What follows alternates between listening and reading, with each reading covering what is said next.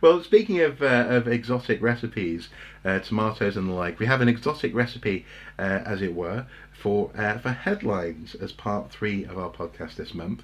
And this particular headline is coming from Turkey. The site of Göbekli Tepe is a very famous archaeological site, in some respects for the wrong reasons, in so much as it's attracted lots of epithets rather, which are unproven. For example, this was humanity's first temple, this kind of thing.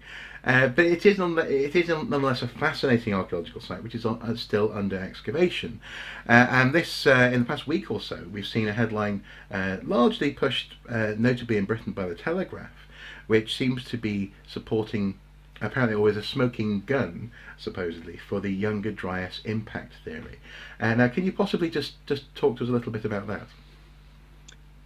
Yeah, the story comes really from a paper published in a peer-reviewed academic journal by some engineers from, I think, Edinburgh University. Mm-hmm. This is the the Mediterranean Archaeology and Archaeometry Journal. Indeed, and we can post the link to that because, again, all credit to them. It's published on open access, so that's brilliant. Mm-hmm. Mm-hmm. So we can actually have an informed conversation about it. The paper basically is another iteration of catastrophe theory, really. That is the idea that catastrophic Earth events, in this case a comet strike, have an effect on the evolution of the planet. The most famous instance is probably the mass extinction of the dinosaurs. In this case, they hypothesized that a comet strike that was certainly visible from Anatolia, basically from Turkey, around about 10950 BCE, had the effect of kick-starting farming and latterly urbanism in the Middle East. The site is, broadly speaking, at the top of what was traditionally called the Fertile Crescent, which was supposedly the cradle of civilization. Certainly the people will have heard of the civilizations of Sumeria and the Hittites and Nineveh and the Babylonians. And this is so on. This is part of also, archaeologically speaking, part of revolution theory, in that sense that there was a Neolithic revolution, which the next big step would probably be the Industrial Revolution, this kind of thing. And the Neolithic Revolution, according to some archaeologists, at some points in the history of this idea, was driven by climate change. Notably, for example, I think Gordon Childe put forward a theory quite a long time ago now, actually, about this. Which Indiana Jones's students will have read about it. He was a big fan of Gordon Childe, wasn't he? He was. According to the Kingdom of the Crystal Skull, yes. Indy recommends Childe. But of course, any archaeologist will know that they shouldn't lose their inner child. Oh. But anyway... Let's put that to See what you did there. Yeah, very good. But the point is that this has been knocking around in that sense for a long time, and so looking for the cause of it has been for some people a bit of a mission. And so this particular research is looking at this very famous site, and has been published in a peer-reviewed journal, but interestingly by a pair of engineers from the University of Edinburgh. Now, there's a counterpoint to this story that was very quickly actually launched as there's a blog post, but also actually an accompanying audio stream. I'll put a link to that below. It's on the Archaeology Podcast Network, where another member of the Edinburgh University staff, an archaeologist who's actually dug at the site, essentially said, you need to do a bit more homework.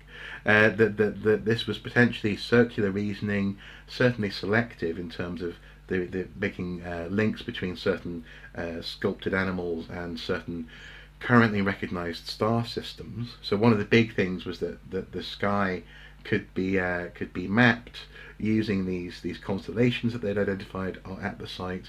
But the question is, would the balloon constellation be the balloon constellation back then? You know, all this kind of stuff. And essentially, it's certainly from an archaeological perspective, it's not the best piece of research, and yet it's interesting. And the reason why I find it particularly curious is that this is what has floated to the top. This is the biggest story of the month. This is the one which is making impacts. I've had archaeologists, and also just general friends asking me if I'm going to be talking about it this month. This has made it into the conscience and the consciousness of especially, for example, the media.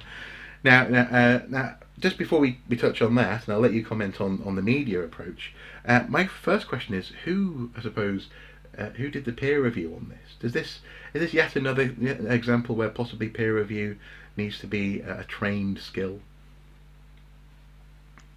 I don't know about trained skill. I think certainly, I mean, yes, in the sense that it's more than, and we can argue about what it actually is, but it's certainly it's not just a review for publication that might have, you know, some smart ass one-liners and so on, the kind of thing we read in the press when a new novel comes out, or even a new factual book comes out, or a TV series.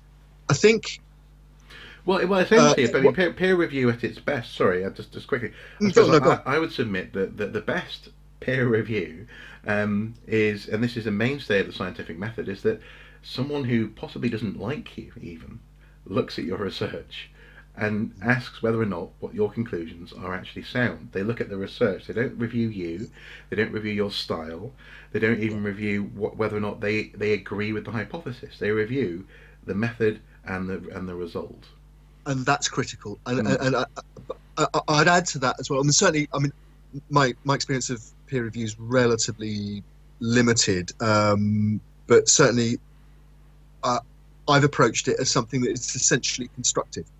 It's not. I mean, yes, you always approach any theory with the idea of testing it to destruction, but you do that in a way that isn't destructive of the individual. You play the ball, not the person. Yeah. And which I think maybe is another way of saying what you've just said. And but the critical thing is that both of you have as much, or hopefully the reviewers have maybe even more knowledge of the area that you're writing about than you do, because I think at its best it's a collaborative process, because you can actually make points that maybe the author hasn't thought of, which will actually improve the work for everybody. And that's what it's for. It's first of all, is the methodology valid, and secondly, can the article be made better? Go on. And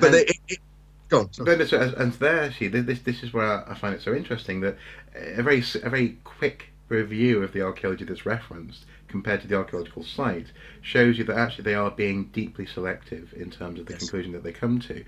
And so it makes me wonder, I don't want to get into sort of conspiracy theories about this sort of thing, but it makes me wonder whether actually things like this slip through in order to maybe get, for example, the journal a bit more reputation, a bit more, a few more readers perhaps. I think that is a deeply cynical way of looking at it. Far be from it to suggest that anybody in the media, even the academic media, is in any way cynical and just wanting click to produce clickbait. Because that would never happen, we know. No, but the archaeological site, itself, Göbekli Tepe, is a famous one.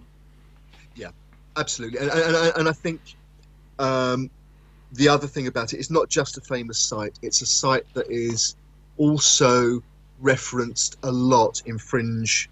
I'm not tended to, I'm not even going to call it fringe archaeology, because most of the time it's not archaeology. It's certainly not by any method that we'd recognise. Fringe historical theory. Hancock. Where an author who isn't a specialist but puts a very long book list at the end of their book to make it look as though they've read a lot and also understood it, puts a theory that the world was. Humanity was the result of a visit by aliens in 12,000 BC at the end of the most recent glacier. You know where I'm going with this. So there is, in that sense, circular reasoning. There's also reasoning which is akin to a house of cards, where if A and B are true, then C must be the case. You don't prove C, you just say it must be the case. And then you say if C is true, then D must be the case, and if it's subjected to any reasonable measure of criticism, it falls apart. So that you get that sort of stuff. But also, I suppose just bringing it back a little bit away from, in that sense, the easy target, I guess, and some of these broader questions in terms of publication and authority. There is this question of engineers submitting this to an archaeological journal, and to what extent. I wonder. I would like to know more. It makes me wonder about their expertise and also to what extent to what extent did they think about approaching the archaeology department on their doorstep. Well, we all know how good departments in universities are at talking to each other across disciplines, don't we?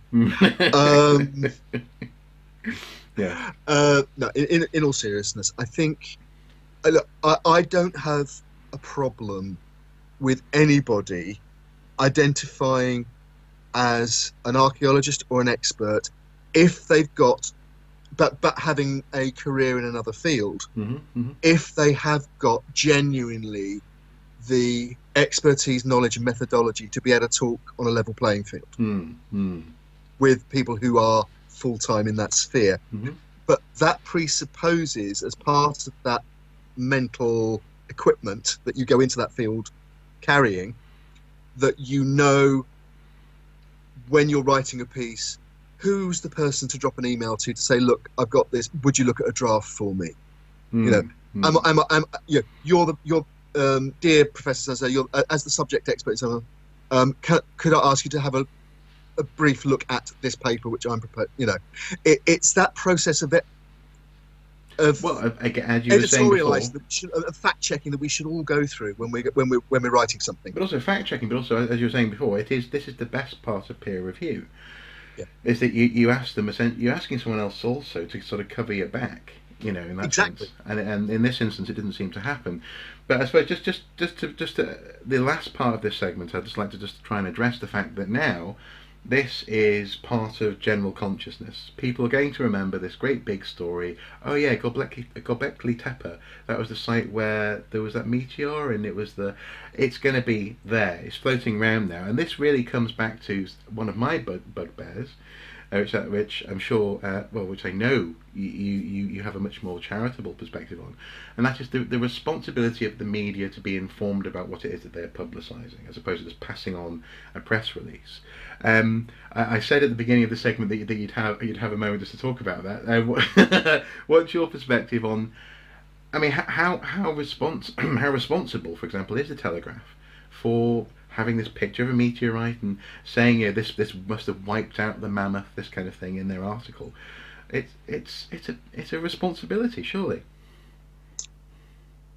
The responsibility of the editor of the Telegraph is to sell copies and get clicks on the website. Oh.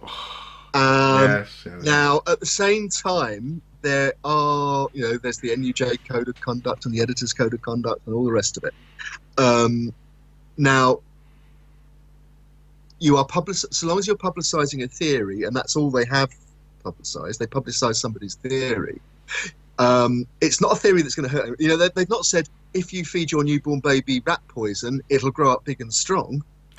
No, but they have said ancient stone carvings confirm how Comet struck Earth in 10950 BC, sparking the rise of civilizations. That's their headline. And we're now on the record in another free-to-access public medium saying, actually, other people who are experts in the medium say that's actually probably not the case. And as you were just saying before, is that not essentially fact-checking?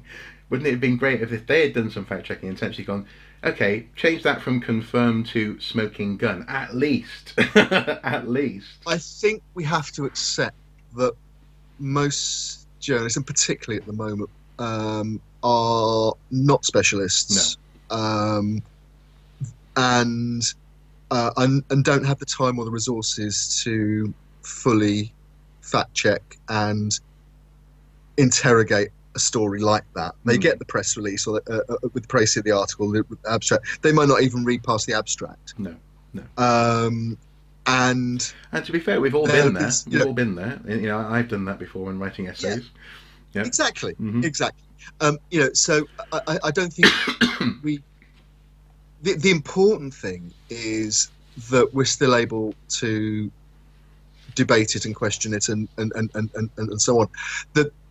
The problems of the media rather with what has been called journalism, with just simply rewriting a press release as a story, especially if it's got some nice pictures to go with it, and this one had some very nice pictures to go with it. That's just a fact of life, and it occurs across the media. There's been particular criticism of it in the world of politics, for example, that the party press release with a nice photo op has been published as a story with no questioning or interrogation. And you could argue that's actually far more damaging to the public life than somebody maybe thinking that the mammoths were killed off by a comet hitting Turkey. But it starts somewhere. It starts somewhere. It starts somewhere. If you're misreporting scientific papers, that's the equivalent of seeing little Timmy torturing ants in the garden. One day they're going to do something worse. Absolutely, and I think, in a sense, if you want me to be really serious about it, I am, yes, very concerned about this kind of what has been famously called fake news, what we might like to call Kellyanne Conway's alternative facts, if you like. This story about the comet strike is another set of alternative facts. They've cited a chain of evidence. The fact that people can knock that chain of evidence down and are doing is all part of the game, and hopefully that will be reported, if not in the Telegraph, at least in other sources. Yeah, and also for those who are interested in this story and in diligence, they'll probably do these checkups. They'll come across people criticising it. Absolutely, and, yes, hopefully. Absolutely. If you do, you do that Google search, other search engines are available, and hopefully the alternative views will come up as well. Yeah. And again, I say, if you are doing your due diligence, which all of us should do when we're reading up on something that's purportedly factual, then we should read the alternatives as well. Yeah. So woe betide the student who puts this into their essay. That's all I can say. Okay, so unless they do it critically. Yeah, well, yes, unless they're criticising it, exactly, or approaching fairly criticising in the context of an academically respectable review. Yes. Any more caveats? I think we've covered ourselves. Okay, good. Okay. So,